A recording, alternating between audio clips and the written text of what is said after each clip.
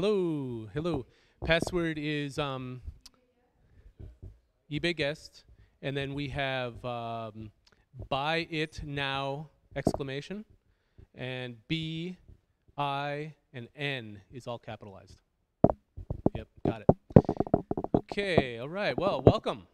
All right, so exciting day for Joomla. Exciting day for all of us. I think for many of us who've been in Joomla for, boy, now since 2007 for me, this is like a long time coming. I mean, you know, since Denver, I think back in 2008, I went to Denver and I went to the CMS, what was considered back then the Joomla CMS Expo, and now it's the CMS Expo.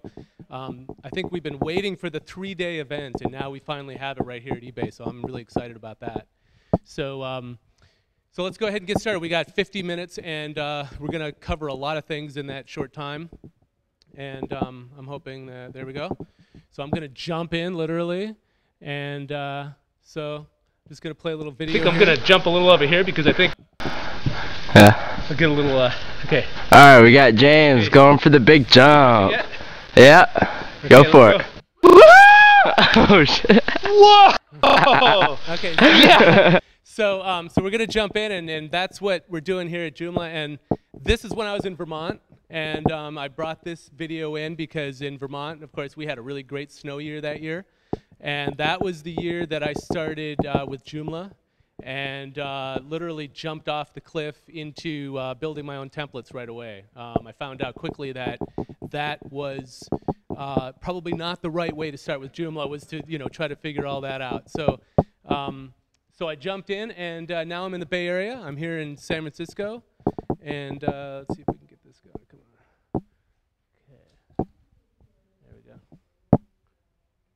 Oh. What I'm doing is I'm using Google Drive slides for the first time, and I'm noticing that I can't use the remote control on that, so I'm kind of improvising here a little bit.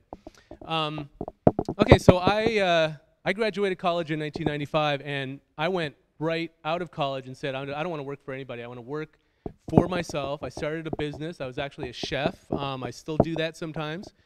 And so in 1995, my wife and I came together. We started a business, and we got rolling right away with how to learn, kind of the hard way, you might say, in the beginning, how to run a business, how to get clients, how to keep them, and so on. And then in 1998, we were up in the Napa Valley, and of course, everybody was building websites back then.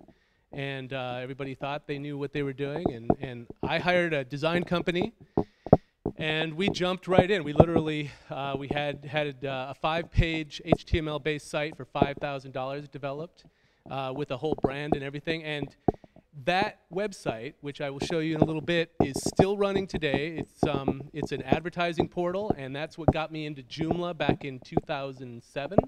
I had to migrate that site into a directory portal, and I used Sobi 2, which is now Sobi Pro, and so on. And so if anybody's experienced with Sobi, that's how I got started. So in 2000, I started my began web services company. Then in 2001, created a niche in SEO and internet marketing, and I did that for a number of years. And jumped right in, moved to Vermont because things were going well, and I was up in Sonoma County, which is north of here, if anybody doesn't know. And it was going well, and we thought, hey, you know, let's try out winter. Let's see what winter's like. So we went to Vermont. And what I didn't know at that time was that Joomla is big in Vermont, very big. And you'll see Andrea Tarr, who's from Vermont, New England. It's one of the biggest CMSs around, and unlike here, where we get a lot of Drupal folks, you know, giving us a bunch of garbage about how bad Joomla is. In the Northeast, Joomla rules, at least in the areas that I was in, Joomla ruled. So it was awesome with Jen Kramer and everybody else to be able to leap into Joomla and learn things really quickly. So, and then you can see here I did the portal directory in Sobi, came back to the Bay Area in 2009, and have been, you know, having a great time with Joomla ever since. And the biggest piece, and I'm going to talk about this a little later, the biggest piece to my success here in the Bay Area has been the Joomla users group. Because They needed somebody to help organize things. They actually, I did a presentation back in, I think it was 2009. I'd been here about a month. And I did one on Sobi. And that presentation actually was found on Google throughout the world. And within about 3 or 4 months, I had clients from Mongolia and all kinds of places asking me, hey, can you do a directory for me? Can you do this? Can you do that? So that was a really big step in the process for myself as a freelancer here in the Bay Area. Try to move away from that.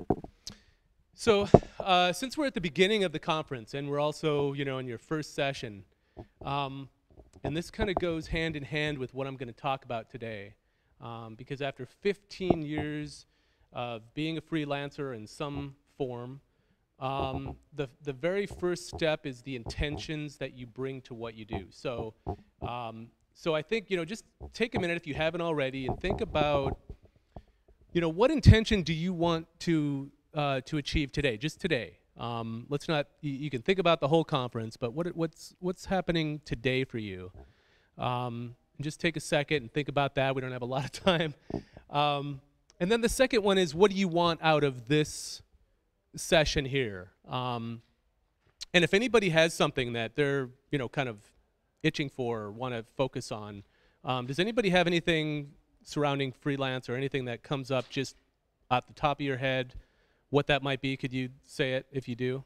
Do you have anything that comes about that you want to cover, you want to know about? Anything? Okay, good, because then I can cover it. Yeah, what do you got? Okay. Okay. So how do we deal with clients in a way when it comes to migration or upgrading the site? Okay, good one, good one. Okay, so I'm going to cover that a little later. And that has been, 2012 has been the year of migration. I mean, it's been a pretty intense road for me this year. So, so think about what your intention is for today, because it's going to help you as you go through your day and so on. So I'm kind of calling what we're going to go over the path of freelance. Now, one of the things that helps me through my day is I practice Zen Buddhism. So I meditate every morning when I get up. I go to the Zen Center. I'm 7 blocks from the San Francisco Zen Center. So that helps me free my mind and come up with ideas so that when I go to work, I'm ready to go at 9 o'clock. And when somebody calls and if there's a problem, if something comes up, I can use that practice to kind of integrate into my work. So I call it the path of freelance because really that's what it is. It's an organic process. Being a freelancer is something that changes all the time. I have gone through about 5 or 6 different iterations of being a freelancer in the last 10 years alone. So I've had to kind of reinvent myself a bunch of times. So we're going to start off with, how do you define your business, your niche, or your intentions? How do you set your intentions? Structure, based on who you are. Each one of us is completely unique and different. In fact, each client is so different that sometimes it's challenging to be myself. I mean, I was just hired for a job down here in Silicon Valley from that's a subsidiary of Boeing, and they're changing their entire culture right now, and that's a big step in the process, even with their website. So who are you? And the marketing, networking, expanding piece, that's the one thing that when we get up from our desks at 5 o'clock or 7 or 1 in the morning, it's kind of going through our head always, what are we going to do from a marketing standpoint, networking, and so on, because we don't always have the time. I'm going to go through some of that. And then how do we keep ourselves relevant? So that's where the sustainability comes in. I've had to kind of reinvent myself over these years because what I was doing wasn't relevant anymore. It maybe wasn't relevant to me as a person, as a developer, as a creator, or it wasn't relevant to the technology. Back 11 years ago, developing in Dreamweaver was fine. You could do that, and you could make good money. If you developed in Dreamweaver today, you're going to be very, very limited, as you probably know. So none of this is possible without discipline, determination, talent, and personal care. I'm going to go through each one of them. Now this is kind of the fun part. What is a freelancer really? I mean, when you say you're a freelancer, some people might say independent contractor. They might say, subcontractor is another word. It might be, it really depends. I mean, who you ask, what they say when they are defining what a freelancer is. This graphic that you see here, this is from 24/7. It's 247talent.com. And these guys put together earlier this year an entire analytics of freelancers. I mean, they asked a whole bunch of freelancers from all over the United States, and I think they went into other countries, I'm not sure, and asked them, what is it about being a freelancer? What are you, why did you become a freelancer? What do you hope for? What are your challenges, and so on? And some of the things that they came up, and you can see this, and this link, I would go to it, but we don't have a lot of time. This graphic right here is great. They have it in poster form on their website. And basically it talks about how, most of us want flexibility. We want to control our work environment, where we work, who we work with. We want to be able to charge what we're worth. I think that's one of the main reasons why I do what I do, is that, I found that in the workforce I couldn't charge and sometimes make what I make today. And it kind of talks about it up here. There's a bunch of different scenarios of what makes it. And the number one thing is flexibility. The number one thing that a person becomes a freelancer for is flexibility. And that's really what has been great about my life as a freelancer. I've been able to live in, since technology, 5 different states. I've lived in North Carolina, Pennsylvania, Vermont, California, Wyoming, and so on. And I've done that because I wanted to, and I could. And I'll tell you why and how I got there. But the top 3 issues are sleeplessness, is one of them. For sleeplessness that keeps them sleepless is professionally relevant, meeting deadlines, lack of clear direction. Is anybody familiar with all this stuff? Some of my best designs happen at about 11 o'clock when I'm trying to fall asleep. But unfortunately, sometimes I don't fall asleep till 1 a.m. Even last night, I mean, I've done presentations for the last 5 years, a lot of them.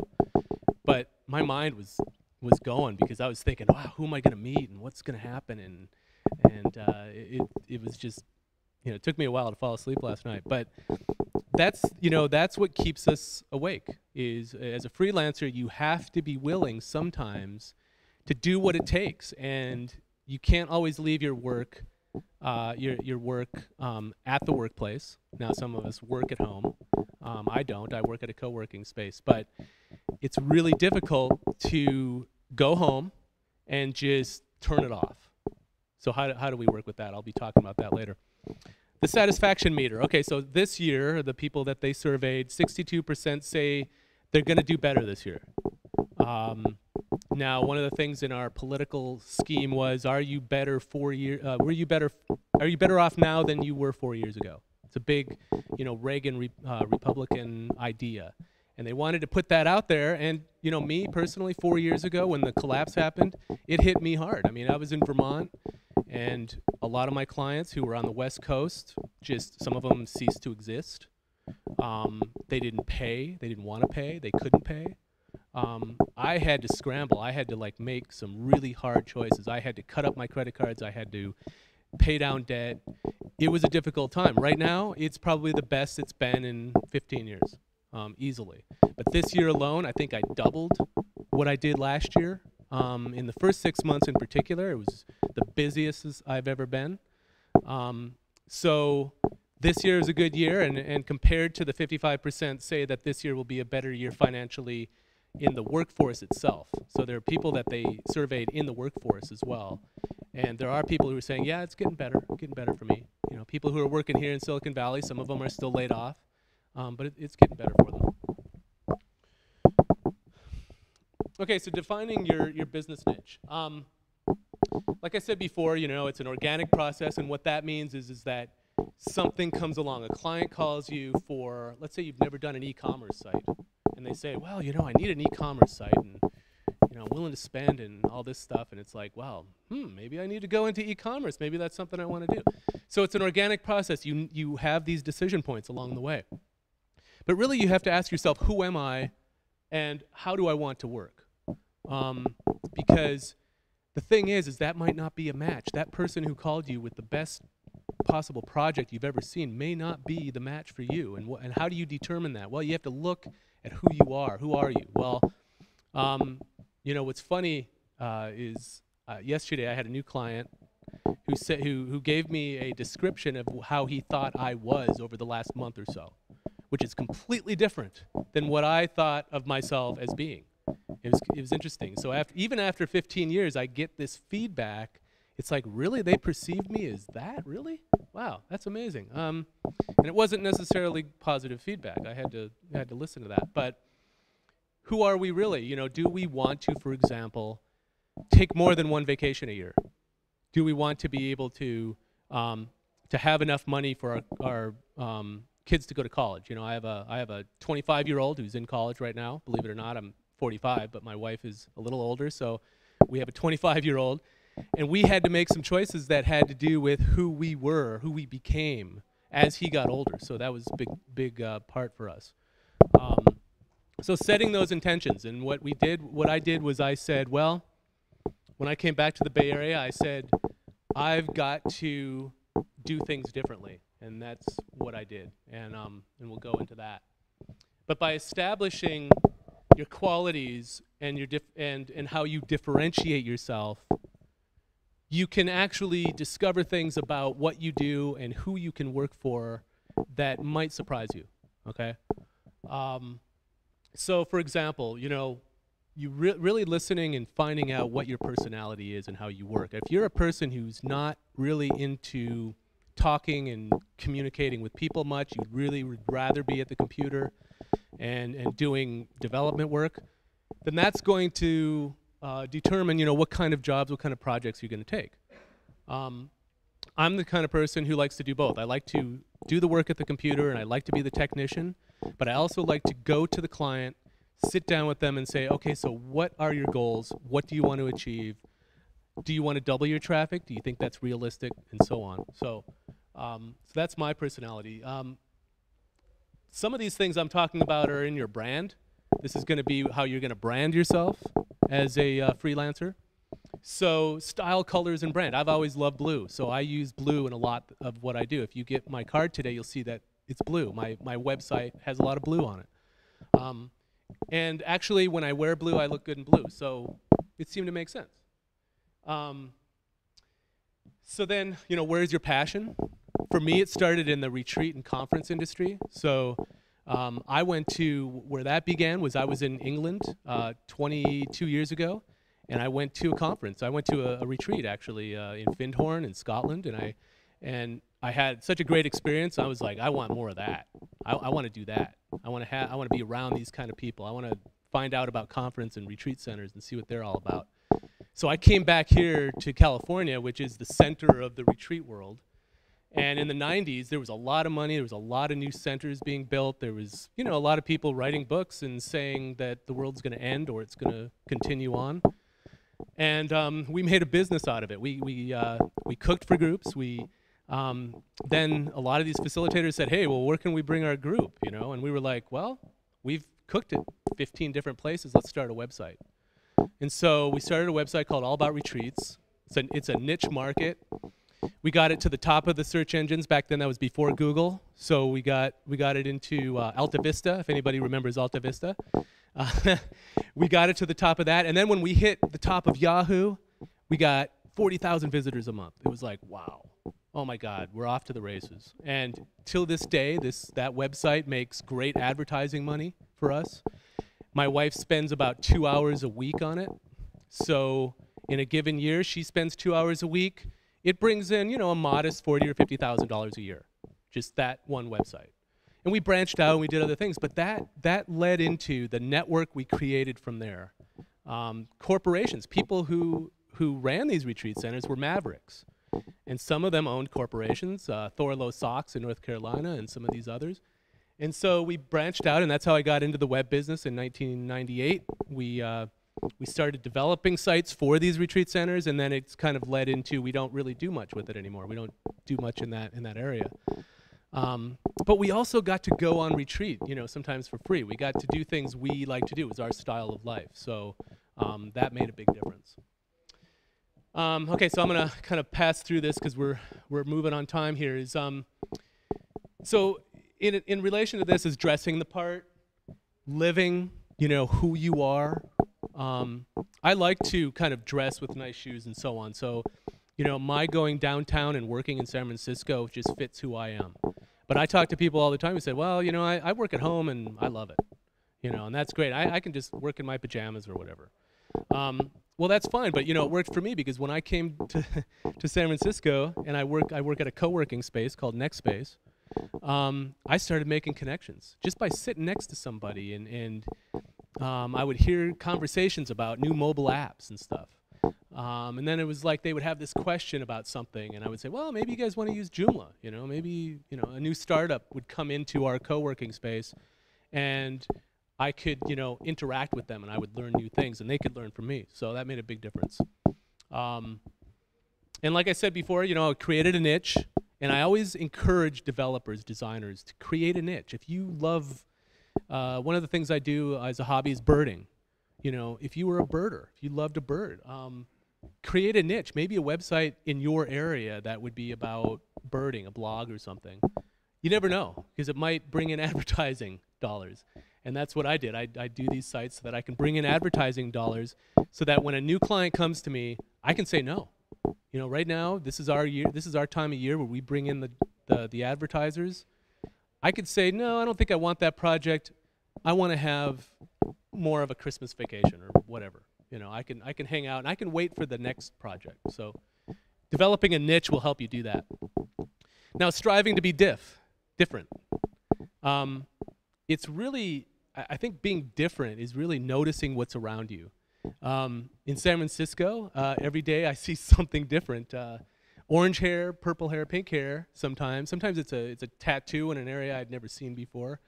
But these people are striving to be different. I'm pretty plain. I was born in Minnesota, kind of grew up the Scandinavian. It's not tattoos aren't my thing. But in Joomla, I could be different, and I could be part of a community. Different in the sense that, maybe I can communicate a little more than some of the other tech folks, so I could get out there and I could, I could kind of, rub elbows with people in a way that maybe somebody else couldn't. And that made a difference. So strive to look for different things, new avenues, and befriending your competition. So one of the things that I do is I speak at these conferences where Drupal people are and WordPress folks, and some of them will get up there and they'll say, well, Joomla sucks. And I'm like, now hold on a second here, and I will go up to him. In fact, just the other day, somebody at NextSpace posted this rant about why he hated Drupal and Joomla. And everything he listed was something that somebody new to Joomla would have said about it. Well, it's hard, it takes up so much CPU, blah, blah, blah. And I emailed him back, and I responded back to him, and I said, well, it depends on your situations. It depends what kind of developer you are. Maybe WordPress is your thing. Great, wonderful. But I befriended him, and I said, hey, come and check out Joomla sometime. We have a meetup group here in San Francisco. Come check us out, and maybe if you're having an event, we'll come to yours as well. Because befriending your competition, a lot of people don't think of that, but I'll tell you, that has brought in a lot of projects for me over the years. Okay, so I'm going to move on through. Got lots to tackle here. How much time do I have, by the way? Where are we at? Okay, good. Okay, each step coming back to the basics. Okay, another thing that I did when I was younger, and I've done a lot of different things, as you will hear, is I did a lot of dance. So actually my degree, believe it or not, is in modern dance. I was a modern dancer here in the Bay Area. I did ballet, I did all those things, and I loved it. I did well with it, and it just, I didn't want to move to New York City. I didn't want to live in New York City, so I chose not to dance any longer. But one of the things that we have to do as dancers is we got to go back to the basics. You got to go back to what, the pole. If you're a ballet dancer, if you forget the basics, you're basically probably never gonna be the ballerina you want to be if you're gonna be a ballerina, or never gonna be that dancer or that choreographer that you want to be if you forget the basics. So, examining yourself in all ways, and that's what I do as a somebody who practices Zen. You know, we sit. Some people are wondering, why do you sit and face a wall? You know, because that's what we do. I mean, our meditation in Zen is you sit and you face a wall. But facing that wall, it's amazing what comes up, first of all. And you're examining yourself. And when we're sitting at that computer and we're all like off in some other world, it's amazing the difference it is when you notice the little things. And I'm talking about the pixels on the page and the code. If I'm doing code and I walk in the door and my mind is racing in 5 different directions, I can't do code. I can't figure out what it is that I'm going to achieve for that day. Okay, so when successful, okay, so you know, if you're successful at something, branch off into another area. You know, I was talking about e-commerce. I didn't do e-commerce until about 2.5 years ago. Somebody came to me and said, well, you know, I need this site, and I thought, well, okay, here I go. I'll try it. I had dabbled in it before, and so I branched out into that. Now, little did I know that now I don't use Joomla as a shopping cart system any longer, and I don't. That's a whole other subject, but I learned a heck of a lot by going into that secondary space, and now I can bring it back into my knowledge, my toolbox, as a freelancer when I'm talking to a company that does sell products. Joint associations, JUGs, Chamber of Commerce, and so on, I've done all of those. No longer am I part of a Chamber of Commerce because I found that was more time wasted than anything. But meetup.com, which I don't mention here, is huge. And I went to meetups all over, and some of them, they're trying to sell you something, so you got to be careful. But there's a lot of people out there in the kind of, you know, meetup space, meetup world, that you can meet that are just totally open, learning, ready to explore type of folks. And then take as much time as possible to consider your first steps. Don't just, you know, I mean, one of the mistakes I've made is when I chose a project thinking, yeah, that looked good, and I jumped right in without really considering what this was going to mean to my career. And there were some real backward steps that I had to take and get out of once I made some really bad choices. So this is the site I was telling you about. So I don't need to go through this, but this site today is still doing well, and we're migrating it to 2.5. We had to kind of wait to do that until things started rolling on 2.5. This I kind of already went over. So clients that match your intentions. Another thing is scheduling for optimum performance. Now, I used to work more kind of later in the day. Now I work earlier in the day, and that works for me. But it's finding what I would call kind of habit, creating positive habits. And Thich Nhat Hanh, who's a Buddhist teacher, he talks about that a lot. Creating positive habits as opposed to negative ones, because if we get into these negative habits, of course, we're just going to be kind of stuck in that mode. So as a freelancer, you have to look for where those positive habits are. And for me, it really helps to be at a co-working space, and I can create those habits. So that goes back into office space and active focusing and so on. I could focus for years at home, and I could really get a lot done at home, but I felt enclosed. I felt kind of, at the end of the day, it was like, well, I'm at home. I'm already here. I'm going to have dinner. Then what? I'm at home. I was at home all the time. I mean, you know, it was like, and so I had to find ways to get out. Now that I'm working out of the space, it works. I'm noticing that my focus is better, that I'm coming home and I'm leaving my work behind, and I can actually. My wife is enjoying that more often, because I would come home after an intense day and she wouldn't want to be around me. I mean, it was just like, oh my God, you know, this is too much.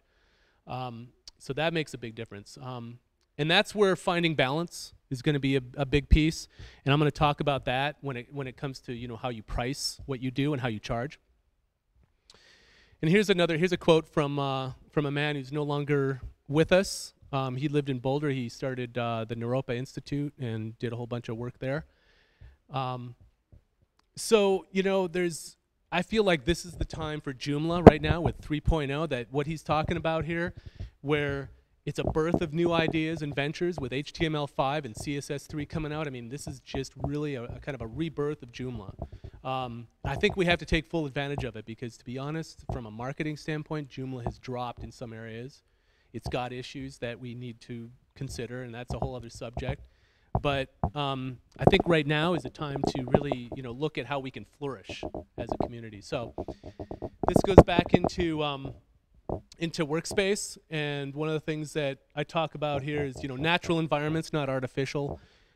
And when I say that is that I have to go off, and I mentioned birding, it's one of the things I like to do. That helps me to come back into the artificial environment and be able to focus. And birding is actually a lot like web design, because you are looking at these little birds sometimes way off in the distance.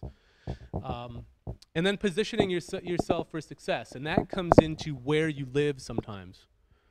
A big difference living in Vermont, I couldn't command some of the pricing that I have. When I came to San Francisco, just telling somebody I have an office in downtown San Francisco has upped my rates, almost doubled them, Now, when I hire somebody, that's kind of if they're working in San Francisco, that's kind of a challenge.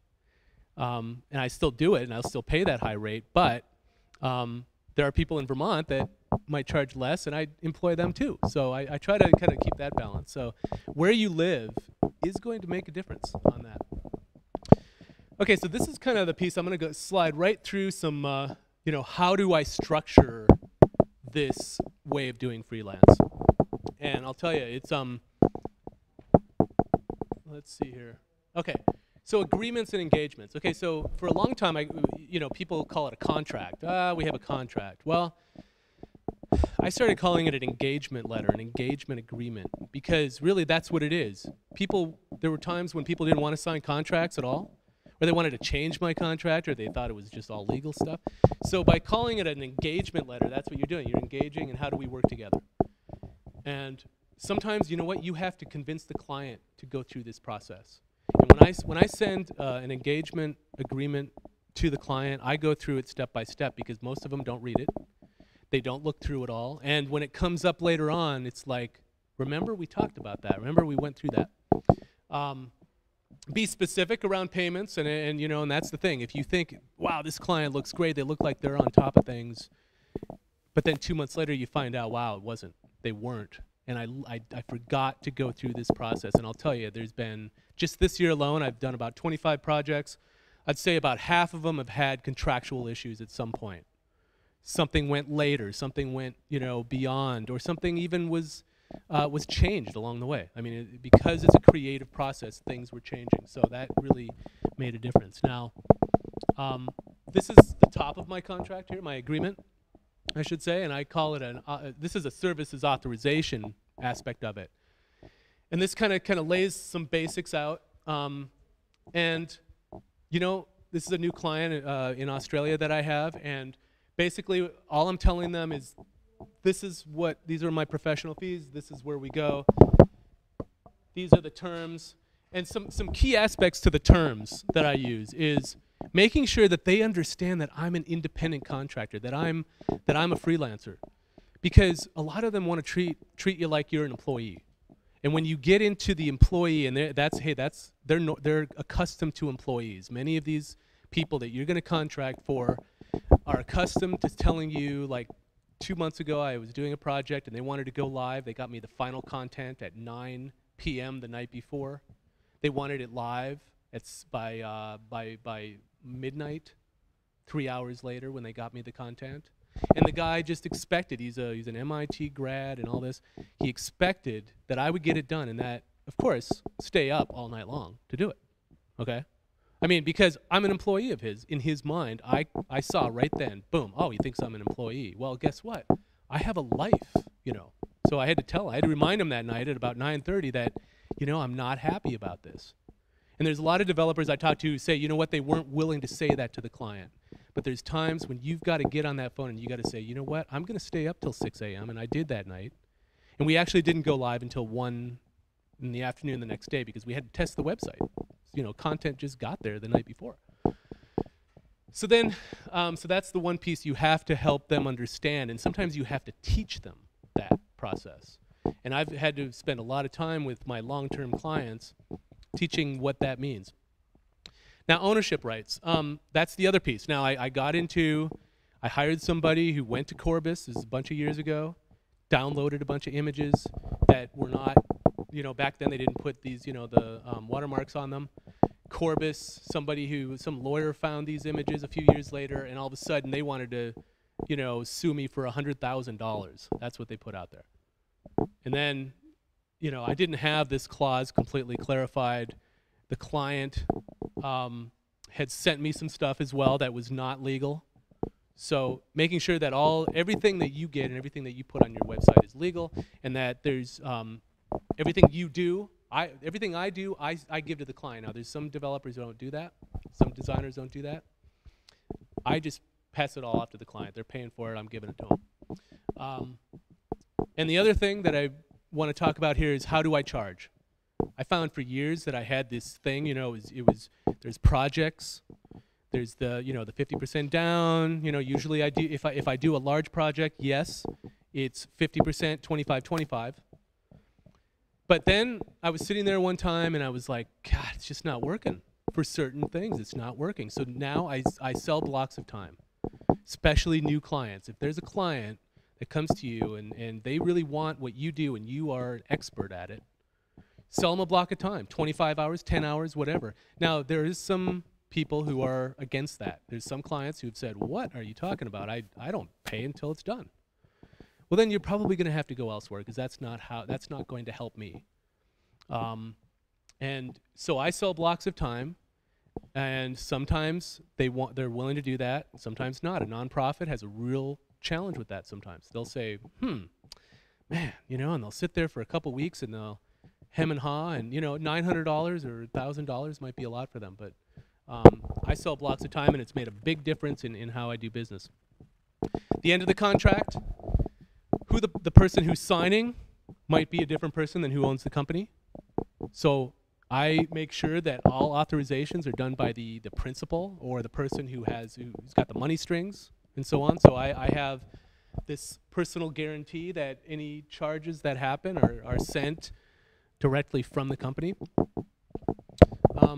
Okay, so tools of the trade. How much time we got? Okay.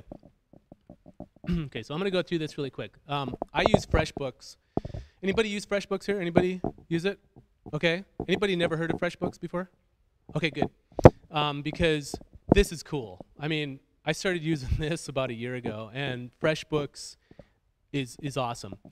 So you can see right here, when I log in, I can see all my active projects, 105 hours. I can see all the analytics on the front page.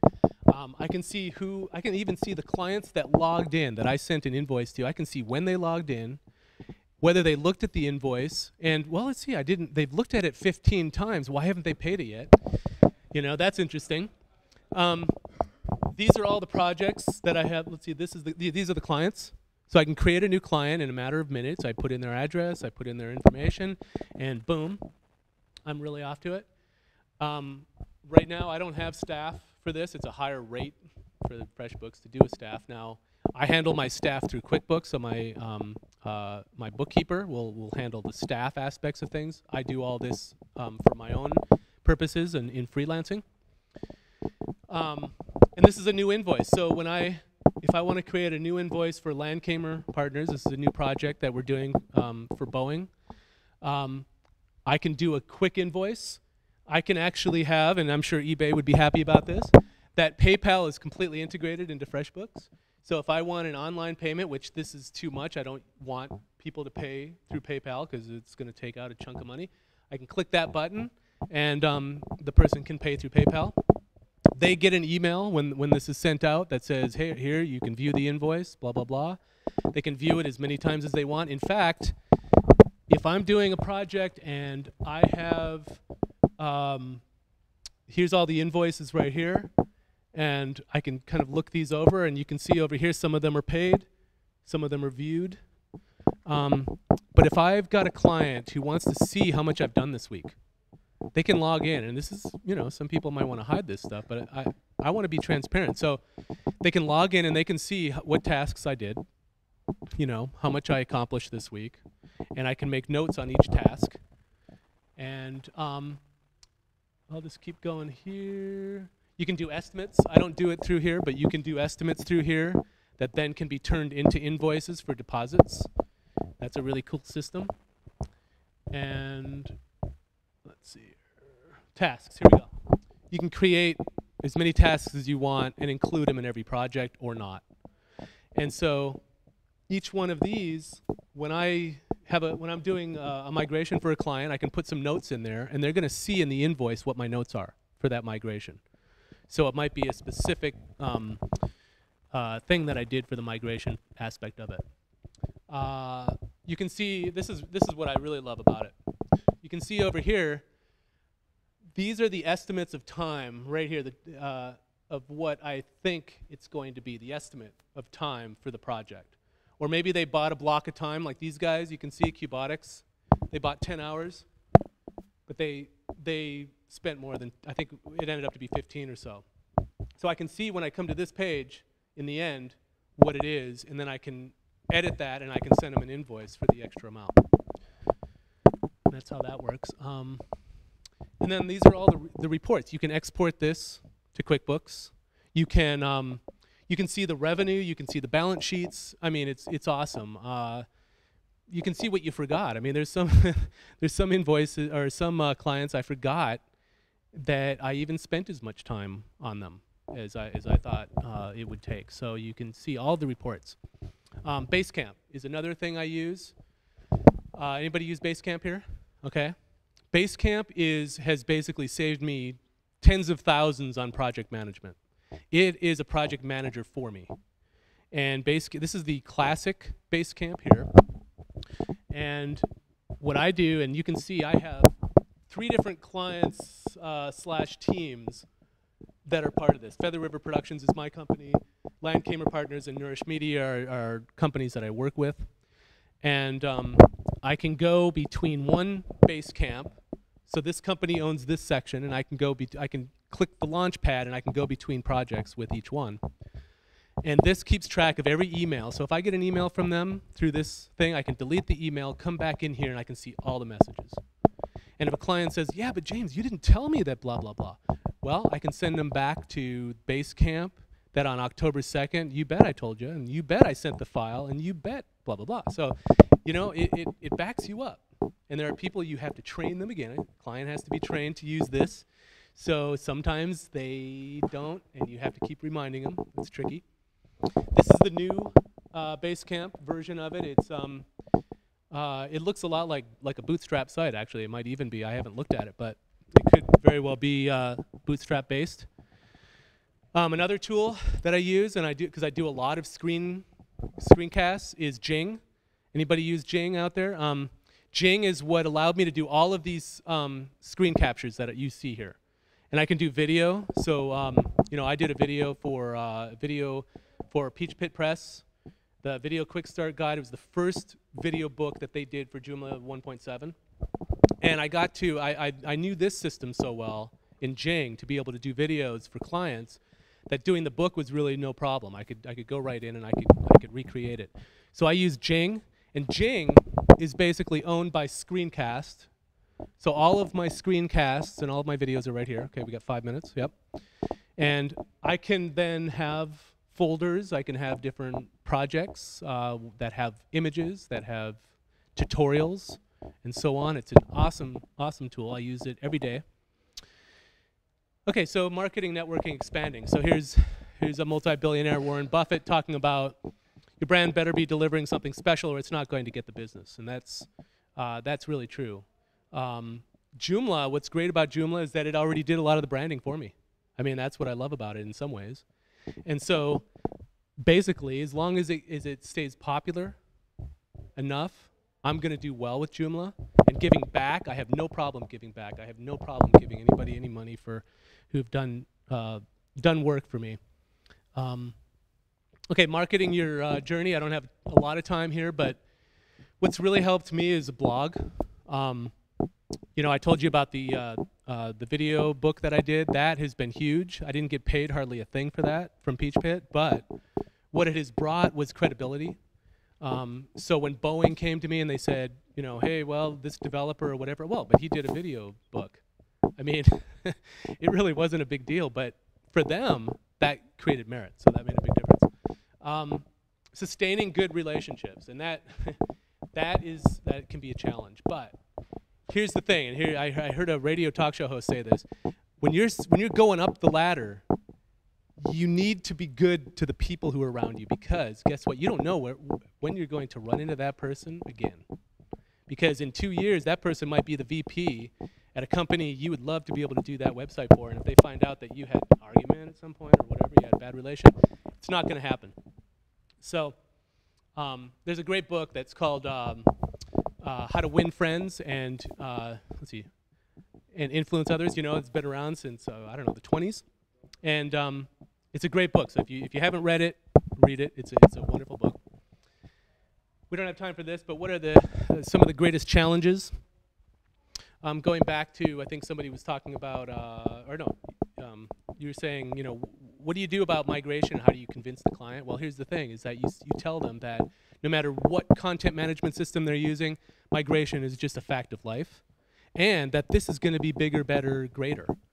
And showing them the results, that's the key thing. So I go back to results, because a lot of times as designers and developers, we don't get noticed for what we do.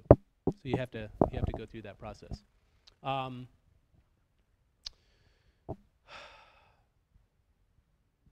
Yeah, I'm not going to go through this. I don't have time to go through some of the challenges there, but proposals. Okay, so proposals. I've taken kind of a new route with proposals, because I found that the more proposals I do, for some reason, you know, I can do a ton of them, and we spend a huge amount of effort on them.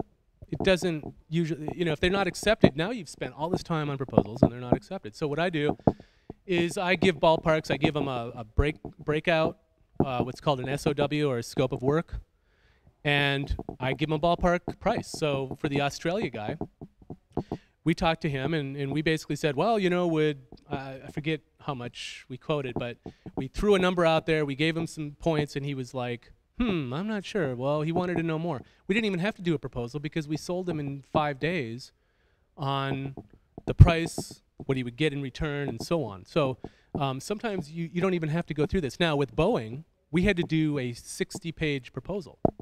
And this is part of it right here. I mean, website discovery phase is starting in 2 weeks, blah, blah, blah.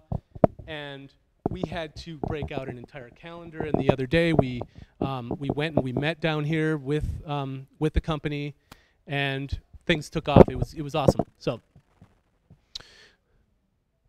this is another part of it.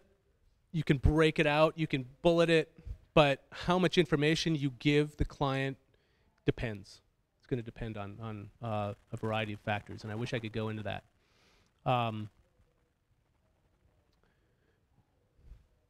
I kind of talked about that, but you know, here's one piece, and I probably have just a few seconds, but specific types of businesses go back into who you are as a person. If you're a person who wants to give back, nonprofit might be a good area. In Joomla, a lot of nonprofits, a lot of governments.